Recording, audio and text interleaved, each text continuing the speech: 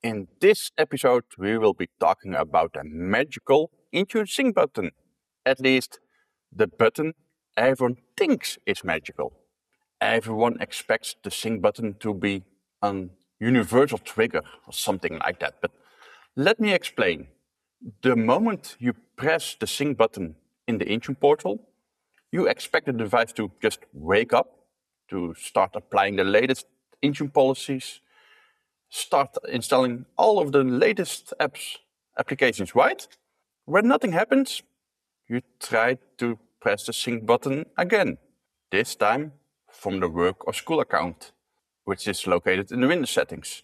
Still, nothing changes, nothing happens. So you move over to the company portal and press the sync button over there. Suddenly, out of nowhere, something finally starts moving, but it still feels a little bit random, as if each sync button decides on its own what to do. The problem is not that Intune behaves differently every single time. The problem is that we expect the sync button to synchronize everything all at once. But that's not what happens. Every single sync button talks to a specific engine on the device and the service, and only that specific engine will respond.